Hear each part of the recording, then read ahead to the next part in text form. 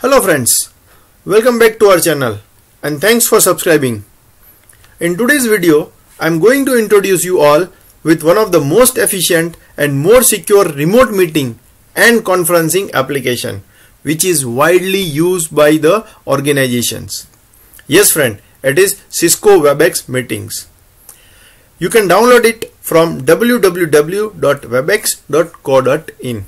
Though it has an option called web application, but I suggest to download it for more features. Features like quick meeting setup, easy recording of meeting. Yes friends, very easy to record the meeting. Multiple options to share the screen applications. More control over the participants because of the security reasons. This application has given more controls over the participants of the meeting. And more secure because it is from the Cisco, which is world's #1 company in the field of networking and security, and many more. So friends, let's explore this Webex. Let's open the Cisco Webex website with the URL webex.co.in. Now as soon as you open it, there are major two options available on the site, which is quite highlighted than the other option, that is host and join. But before you click anywhere, you need to register yourself with the Cisco Webex site. So just scroll down and here you can see it is written sign up now. It's a free. Yes friend, Cisco Webex is free. Just click over here and sign up with your proper details. As soon as you click here, it will give you an option where you can provide your email address and you can register yourself. But remember one thing, that if you are joining the meeting, you need not to register for Cisco Webex. Registration is only required for the host of the meeting. I hope you registered yourself on the Webex site with the email address. Remember friends, there is no need of educational email or any other organizational email ID is required. You can register yourself with any email address, but it must be a valid email address, because to setting up the password, the instruction will be given by the Cisco Webex on that email only. So after registration, let's try to sign in with that particular details. I'm using my registered email address. Now as soon as you sign up, and you have seen that it is hardly 2-minute process to sign up with the Cisco Webex Meetings. Now based on the details you have provided, that is username and password, it is taking the name of your meeting room. So you can see I have provided GenX solution, so here it is in GenX solution and the name is given as a personal room. There are actually two options to work with the Cisco Webex. One is the desktop app, other one is the web app. Majority of the time web app is used for some sort of settings only, which will be directly affected in your desktop app. And in desktop app we are having more options than the web app. So before we go ahead with the desktop app, let's see some of the general settings into the web app. So here it is, your name, GS, GenX Solutions. You can change your logo, or you can change your picture. You can click on the start meeting, you can schedule a meeting. All these options are nowadays most common, so I'm not going into that deep detail.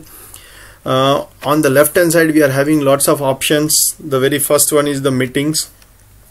If you click on the meetings, it will show you some more options, and the availability available with this, that is the my meeting and the time duration. You can see all the details about your meetings, a kind of archive, kind of history or something like that, which you can show here. Dates and all that you can filter out. Next you go to the recording. As I told you that Cisco Webex allows you very easy way to check for the or to record the meeting. So all the details will be available here. Again you can see this, some of the options or the filters we have with the recording. We'll see that later on. Right now we are not going for the other options because we don't have any recording. The preferences, if you click the preferences, here you can see more options.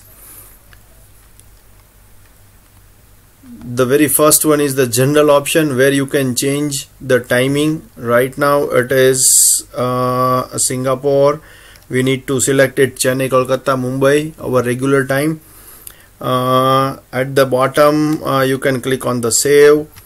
If you wish to sign in with other accounts, you can select the Google, Facebook, other accounts also. But friends, as a security measures nowadays, I suggest not to enter more details in such kind of application.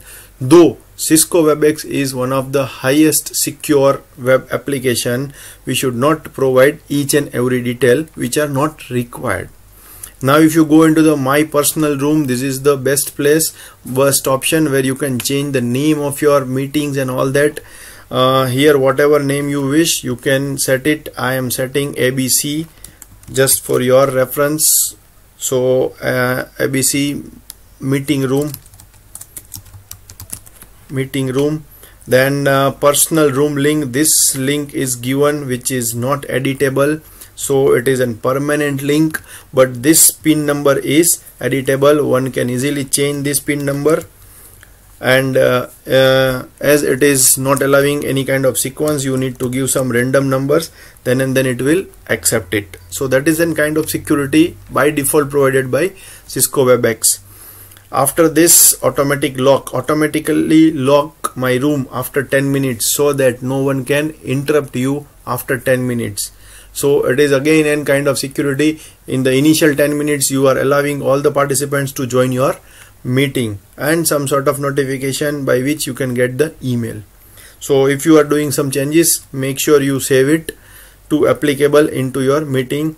Then audio and video, it will ask you for the audio and video at the time when you start the Webex, but though I have already allowed setting, from this option also you can see the audio video settings and all that, which one you want to use.